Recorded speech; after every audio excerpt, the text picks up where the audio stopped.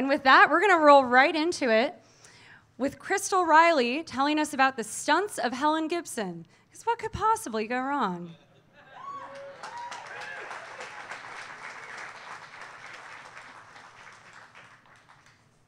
Hello, I'm slightly less tall.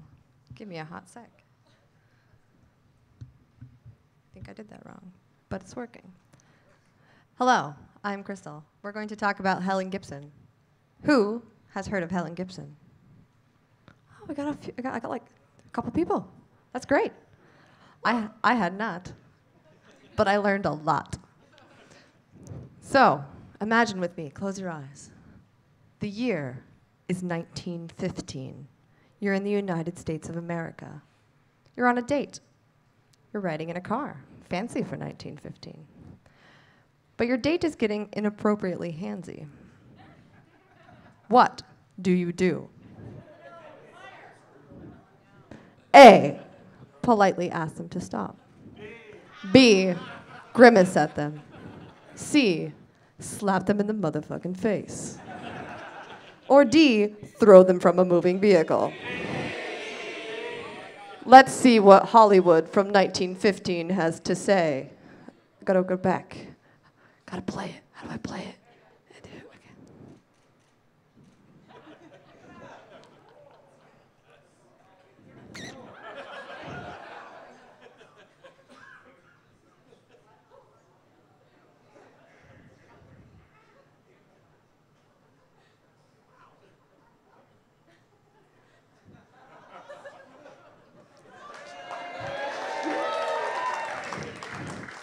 Allow me to introduce Helen Gibson. Helen Gibson was a Hollywood actress. She started doing rodeo at about age 16. I was not doing rodeo at 16. I don't know about you. And she was already doing stunts at age 16. She had mastered picking up a handkerchief from the ground at age 17 while riding on the back of a horse at full gallop. So let's just kind of break this down for a hot sec.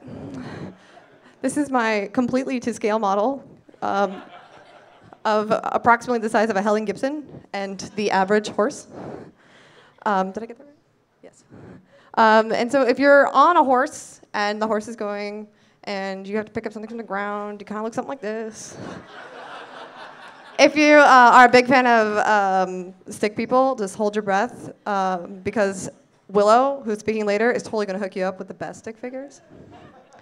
So here we are, like, you got to be sitting on the horse, right? Because you got to get back on the horse after you grab the handkerchief.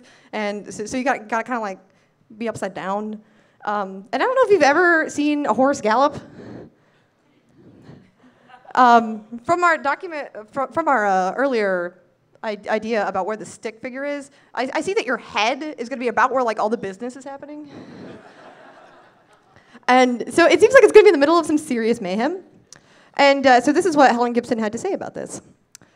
I was already practicing picking up a handkerchief from the ground at full gallop. When veteran riders told me that I could get kicked in the head, I paid no heed. Such things may happen to others, but could never happen to me. This attitude completely led her to invent a career for herself that did not have ever existed before. A professional stunt woman. This is at the period of time when most of the time, if there were women actresses, but if they were doing any stunts, any of the dangerous business, they were usually actually done by men who were doubling with wigs and dresses. It's called wigging, and it's heavily frowned upon in the modern day. Her first gig as a true stunt woman was in Hazards of Helen, who happened to have a lead named Helen, who was not Helen Gibson, but Helen Holmes. There are 3 Helens in this story. Do not get them confused. So Helen Holmes is the lead actress. Most of the stunts are being done by Helen Gibson, who is our star tonight. So Helen Holmes is lead actress, acting it out, but anytime really anything dangerous happens, Helen Gibson's kind of stepping in and doing the stunts. For example. Yeah, I would not do that. It looks cool. This is pre-CGI, guys. That's cool. Actually, terrible for Helen Holmes, but good for Helen Gibson. Helen Holmes actually fell ill during the filming of one of the seasons.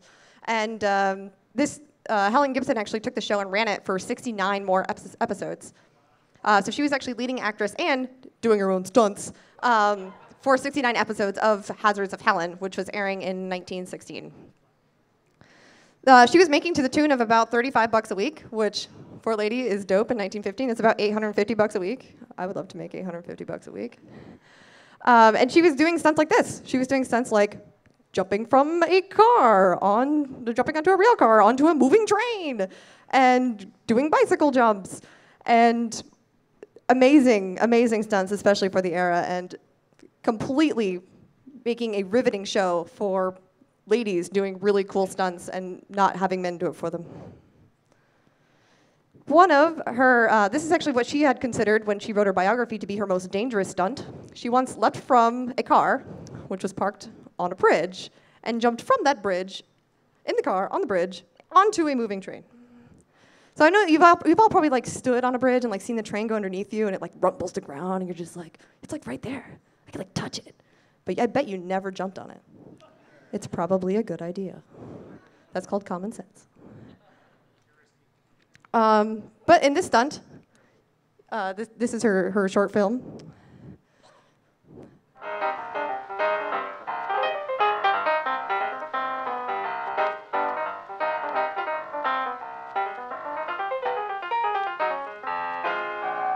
Bet that guy got thrown out.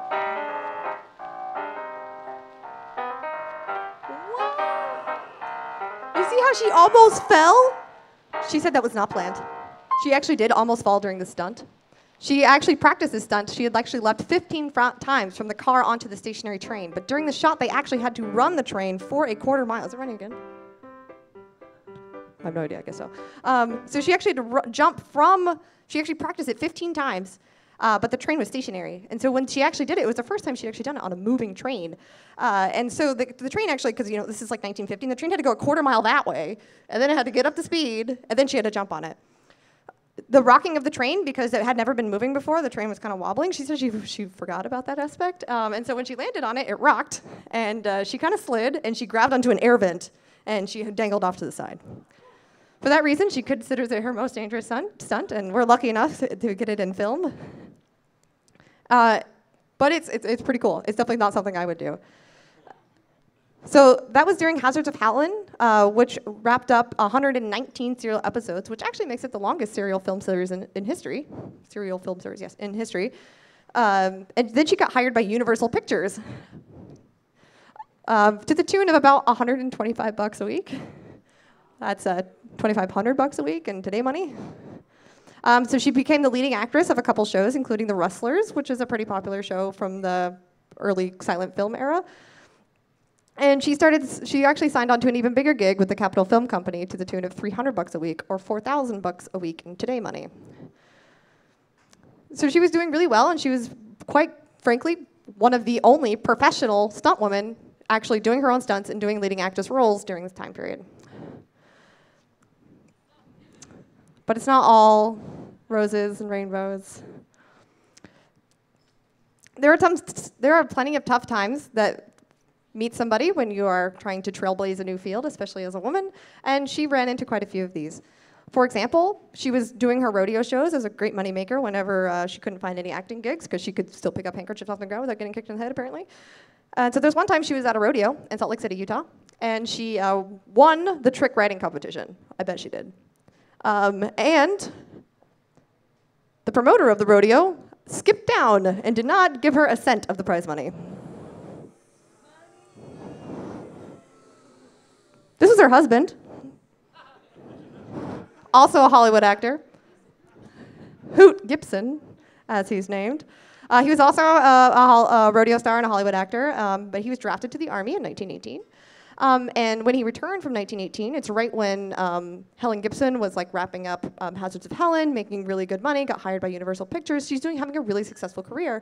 And once he got back from the Army and saw her being so successful, he divorced her because his ego couldn't handle being married to someone more successful than him. It's kind of a lame-o. A quick sidebar, if we're allowed to sidebar in this. When I was doing the research for this, it's so much easier to find information about Hoot than it is about Helen. which is actually really interesting because Helen Gibson at one point in her life started a production company of which he was the leading actor of many of the films in the production, and yet I only found a half sentence ever mentioning that he was married to her, but about a third of the documentation I could find about her included him. So he only gets one slide, and it has him with the limo on it. More unfortunately for a stunt woman, at one point she did get injured. And if you're a stunt woman and your major moneymaker is you completely throwing yourself out there and doing crazy shit and you're injured, that kind of puts a dampener on your bank account. And this is probably pre-benefits, 1915, guys. She actually did not actually get hurt doing her stunts. No, that doesn't happen to her. She had her appendix burst on her, which like completely sucks. And also since it's 1915, like it's not like non-invasive surgery is a thing. So she actually took over 6 months to recover from the surgery from getting her appendix removed. And so it actually happened right as she got hired as a lead actress, was about to star in a show, and got her appendix burst. So the show was already being filmed. They had to find a new actress. They had to find some guy with a wig on to do the stunts for the actress. And when she came back 6 months later, the film was wrapping up. And she found that her popularity has waned. Like, nobody wanted the stunt woman who got hurt. They were worried about her hurting herself, all that noise that people sometimes hear. And so she actually found that in the 6 months' time that she was away, she couldn't find any work. People had completely lost faith in her ability as a stunt woman because she had gotten injured.